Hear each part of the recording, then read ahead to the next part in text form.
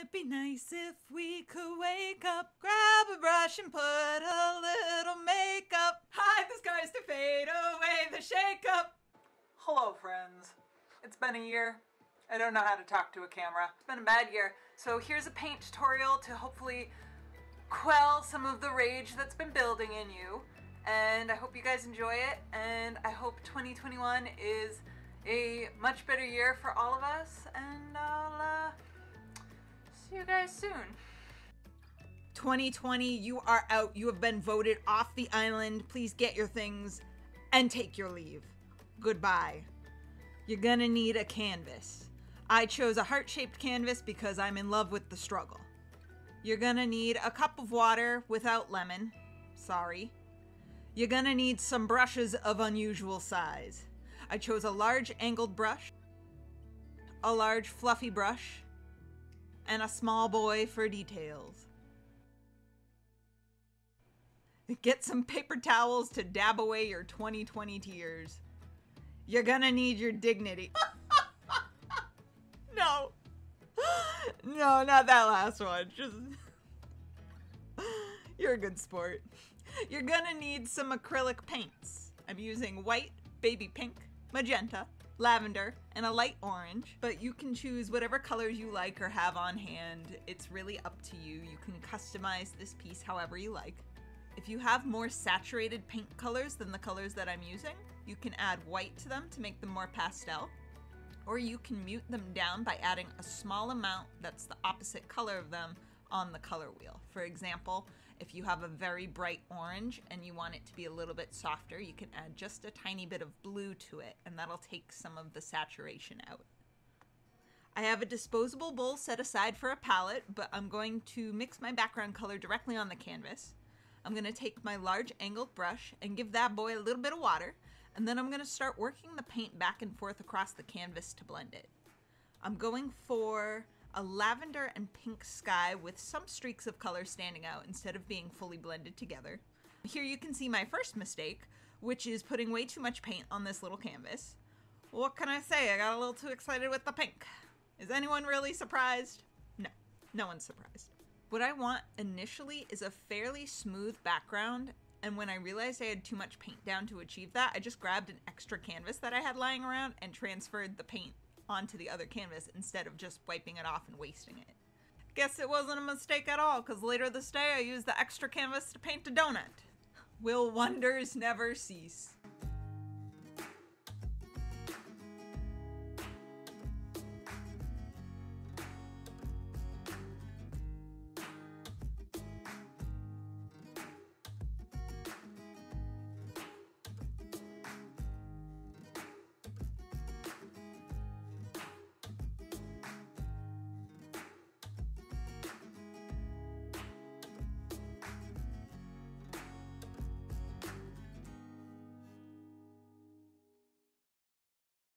Once I removed the excess paint, I continued to work the angled brush back and forth across my canvas until it was completely covered. I also like painting the sides of my canvas, but some people don't, so totally optional. It's your painting, your choice. Do what the canvas tells you. If you did the opposite of me and put too little paint on your canvas to start, you can just add small amounts back in and keep working that paintbrush back and forth across the canvas until it's completely covered and you're happy with your blend. Remember, it doesn't have to be uniform or perfect. It can also help to have a reference photo, and if it's helpful to you, you can search for a pastel sky photo for guidance.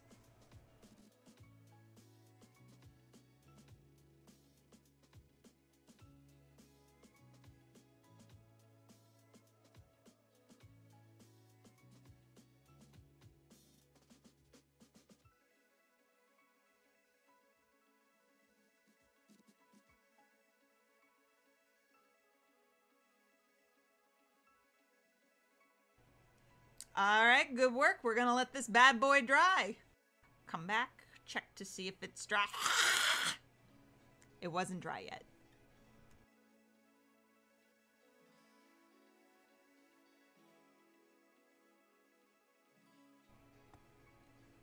Okay, we're looking good this time. I'm gonna put a dab of white paint on my super fancy palette and a dab of that baby pink paint again. I'm gonna wet my large fluffy brush, my round brush, and take a small amount of each color and start sketching out the tops of some clouds.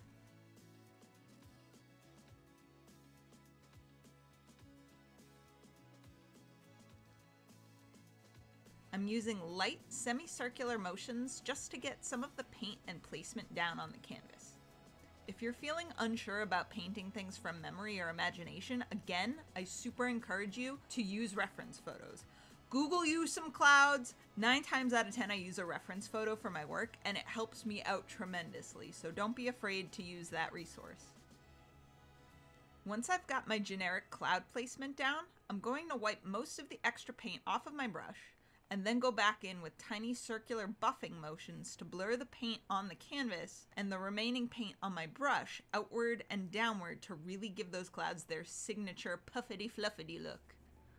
It can take some practice to get comfortable with different techniques and different brushes, but the more you practice, the easier it gets. So just do what feels right to you right now, and don't worry too much about perfectionism.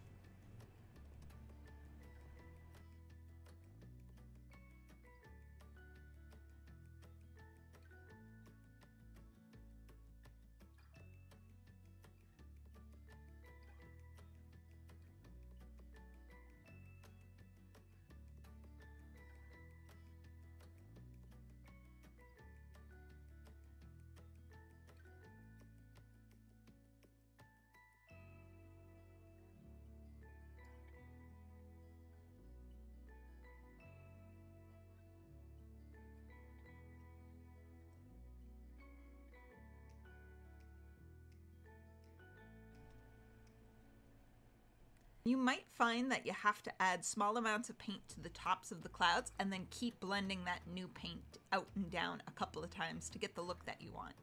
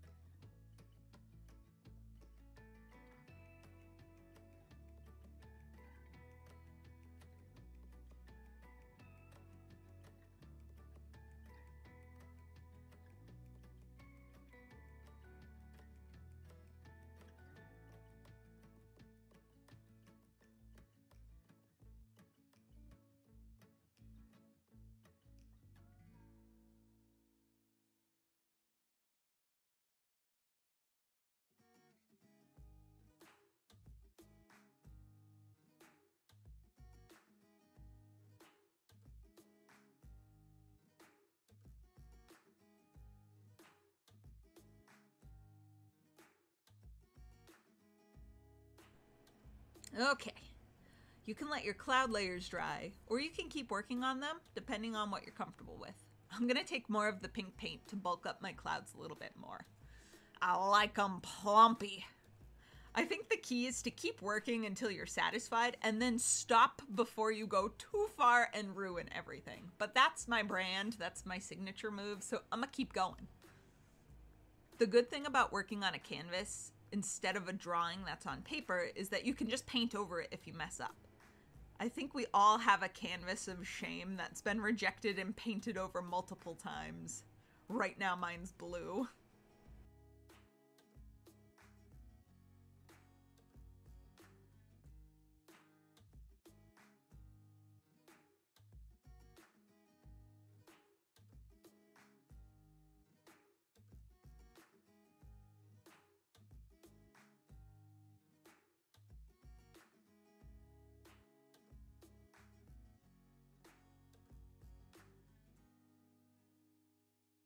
I also like to wrap my images around the sides of my canvas, but that's, again, optional. Do what you want. It's your painting.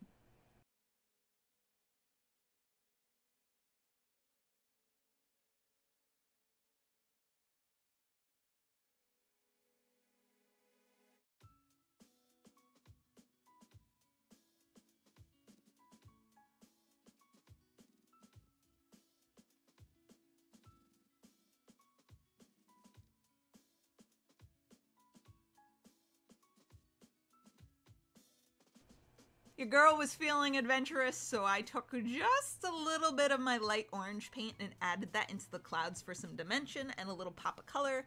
And because I have no self-control, depending on the activity that I'm doing, totally optional. If you want to add some cool pops of color or highlights to your clouds, you could also use yellow, you could use a different shade of pink, whatever you like. Don't be afraid to mix it up.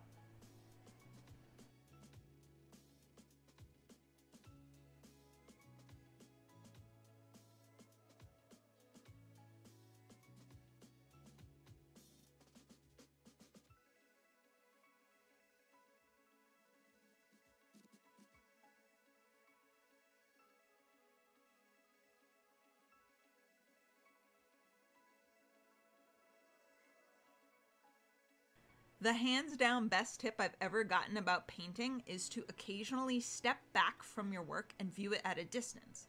As we work, we get used to seeing the tiny perceived imperfections of our art, but upon stepping away to a distance that you would actually be viewing the piece at, all of the little annoying blobs of color magically blend together to create the image that you were going for.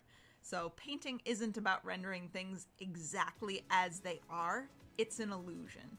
Don't be too hard on yourself if up close your painting looks like a mess. It's supposed to look like crazy brush strokes and blobs. It's supposed to look like two raccoons fought in Agni Kai through your wet paint. It's all gonna be daijobu.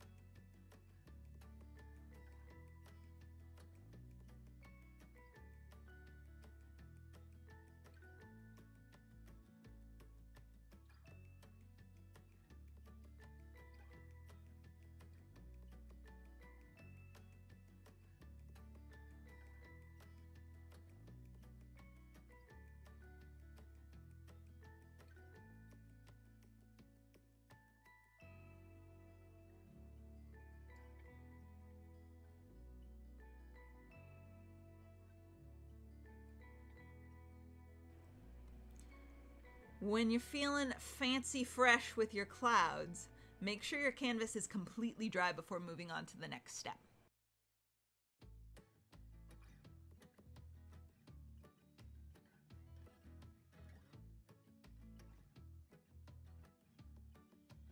So, let's give this boy some stars. I'm taking a little bit of water and mixing it with the white paint. It takes a bit to get the feel of the consistency, as you will see shortly. Not so wet that it drips everywhere, but not so dry that it doesn't want to splatter. Yep, there it goes. No worries, we adapt and keep moving. Your splatter's gonna change depending on the consistency of the paint, the size of the brush that you're using, how close you are to the canvas, and how much caffeine you had that morning.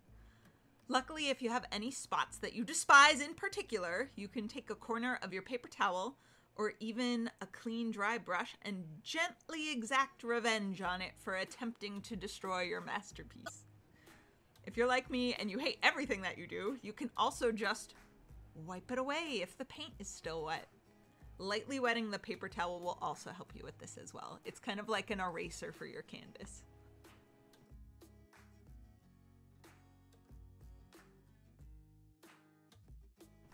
Yep, round 2, not enough water. We adapt and grow, no worries.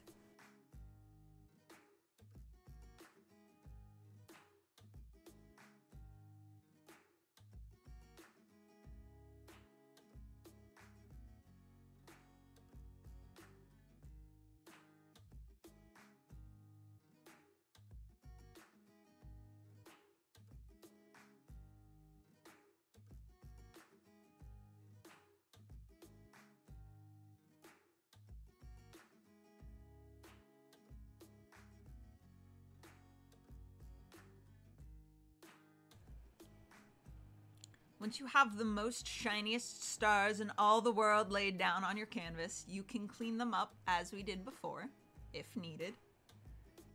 You can add more defined stars with your small boy brush if you're feeling really anal retentive about it.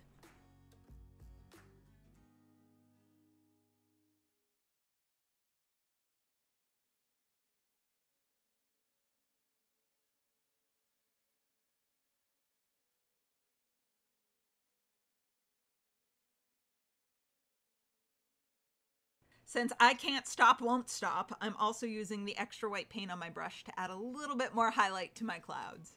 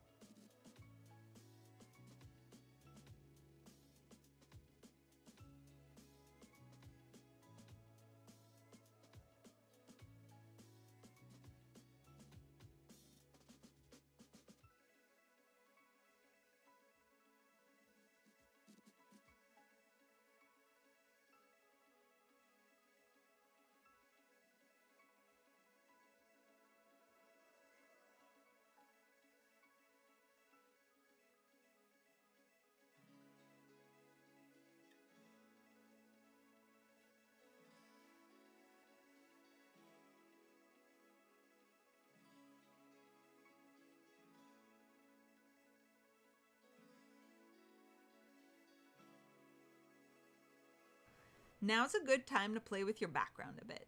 Do you want to add a rainbow, a shooting star, an epic battle between the Enterprise and the Death Star? Do you? Treat yourself. I decided to add a little moon because I can. I'm first going in with my white paint to define the shape, and then I'm going to add little dots of pink and just a tiny baby amount of orange for some depth and detail. It almost doesn't matter because I'm going to cover the whole thing with glitter later anyways.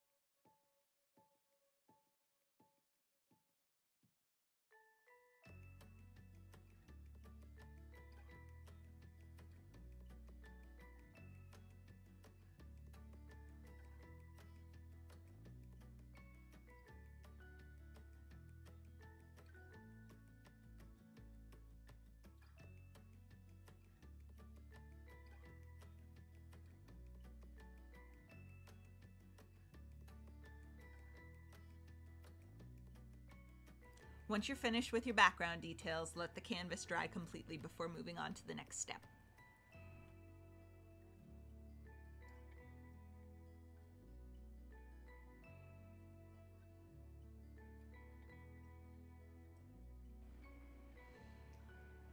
All right, my dudes, it's time. Get your expletive of choice ready because we are about to bid our sweet, rotting 2020 a very overdue farewell.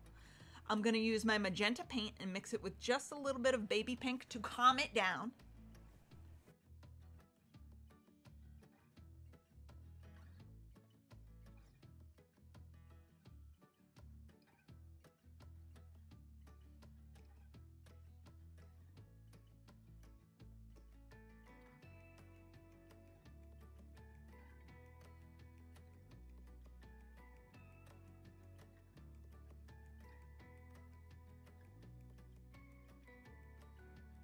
Stop!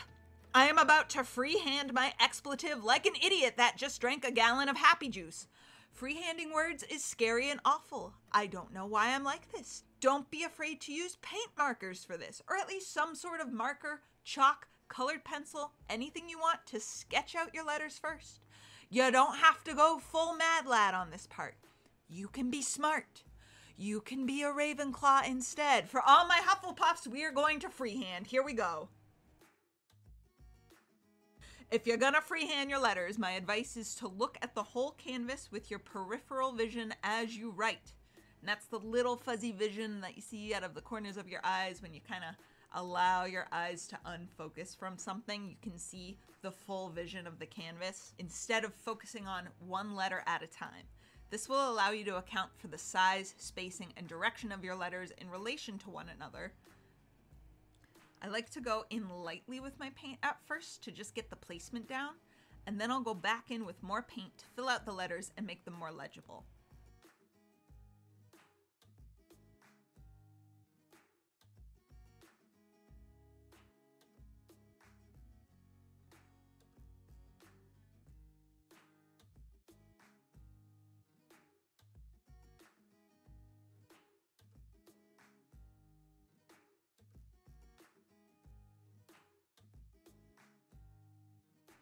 You can use the erasing technique we did earlier with the stars if you need to by using a damp paper towel or a slightly damp brush to wipe away any areas that have angered you.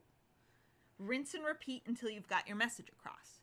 If you find that your paint is a little bit too thick and isn't gliding well, you can add very small amounts of water to it. That'll help it glide a little bit better.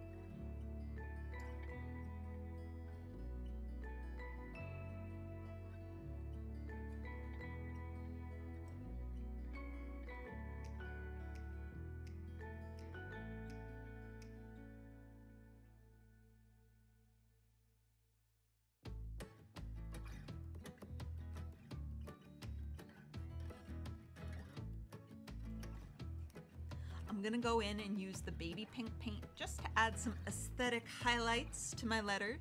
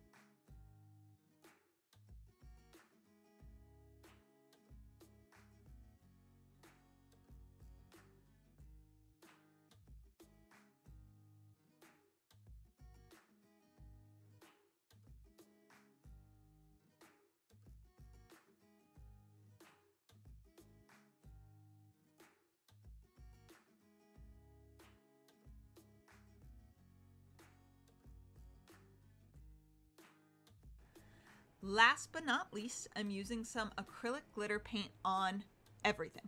Highlights on the letters, the stars, the moon, the clouds. The more glitter, the better. The more glitter, the more shining light will emit from your painting, thus blinding you to just how awful 2020 actually was. If someone tries to tell you that real artists don't use glitter, kick them in the shins, steal their wallet, and then go use it to buy more glitter. Life is too short to take criticism from people that you wouldn't ask for advice, and too rude to spend doing things that don't make you happy. Use the glitter. Be the glitter.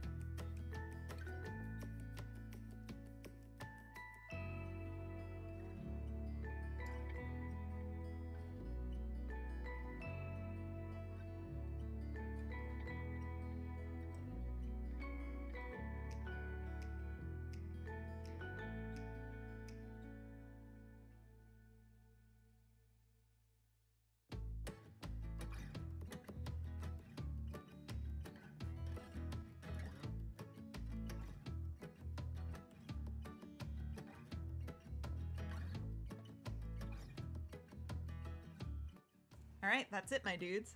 I hope you had fun painting with me. I hope this tutorial wasn't an actual mess, just a slight mess. That's what we're always aiming for. And I hope 2021 is amazing for all of us. Keep fighting the good fight, and I'll see you guys next time in the new year. Bye-bye!